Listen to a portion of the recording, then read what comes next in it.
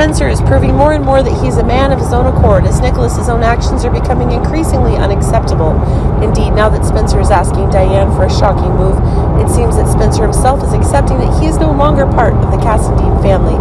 Spencer's trying to stop the actions related to Nikolas when he learns that Nikolas's dangerous actions are aimed at harming the interests of his family. But it seems that things are also taking one of the more explosive things when Spencer himself is demanding that Diane will have to act according to the elements of the law, so that Spencer can end her involvement.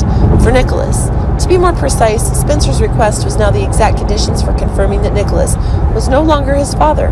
It's actually an even bigger shock to be able to see that the unexpected conditions, Nikolas himself is wanting to have a connection back to Spencer when Nikolas's winning conditions are Spencer, but actually the contact that Spencer and Esme are having with each other, and since then, that the truths about the deadly acts that Nikolas himself committed is an unacceptable thing for Spencer, and that is what makes Spencer's own determinations that will have to be remove Nikolas himself from his terms of interest.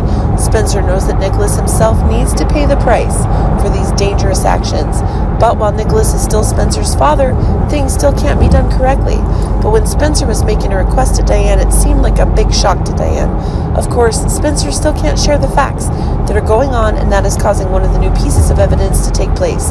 It can really be asserted that Diane will follow the requirements that Spencer himself is asking, but things seem to be taking a more explosive turn when Cassadine's fortune is still an even more distressful thing, if Spencer himself is trying to remove the knights that Nikolas himself wants to have over the family. Cassadine's talent. Spencer is being said to have connections to Victor and Ava in order to force Nikolas to go to jail, and that's proving that a very strong resistance is underway. Whatever the case, it was Spencer who was trying to get rid of Nikolas's influence in the Cassadine family. Honestly, if it was Spencer who was trying to get rid of the paternity relationship with Nikolas, now it was Nikolas who would be the one who would be in more danger than ever. Remember that no matter what, Spencer is still Cassadine's future, and this tension is causing Nikolas himself to be ousted by Victor and Ava from the rights he currently has.